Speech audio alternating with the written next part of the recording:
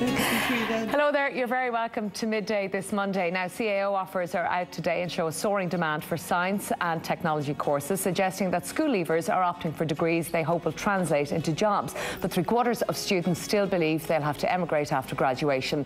Does Ireland need a DNA database? Well, we're nearly the only EU country without one. The Justice Minister is considering gender quotas to get more women onto state boards. Is positive discrimination the answer to a lack of women in decision-making roles? And how getting married. You're welcome back straight to the phones. Just in relation to the taxpayer paying for students. I think you made that point, Mairead, that most of them will stay themselves. All right, on the issue of DNA, step too far, says Ian, mugshots and fingerprints should be enough.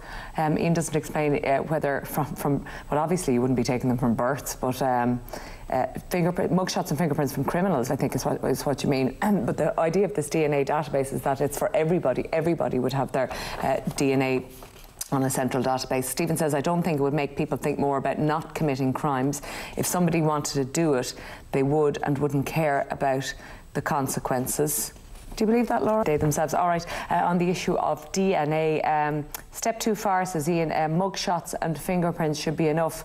Ian doesn't explain whether from well, obviously you wouldn't be taking them from births, but mugshots and fingerprints from criminals, I think is what you mean. But the idea of this DNA database is that it's for everybody. Everybody would have their DNA on a central database. Stephen says, I don't think it would make people think more about not committing crimes. If somebody wanted to do it, they would and wouldn't care about the consequences.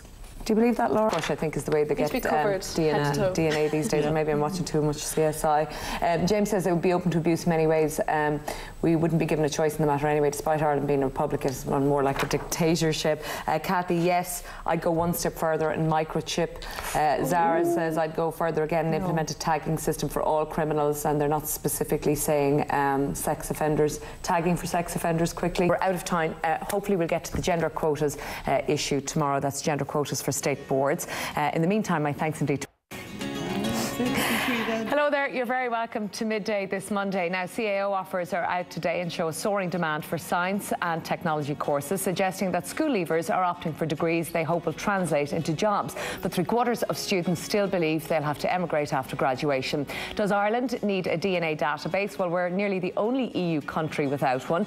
The Justice Minister is considering gender quotas to get more women onto state boards. Is positive discrimination the answer to a lack of women in decision-making roles? And how getting married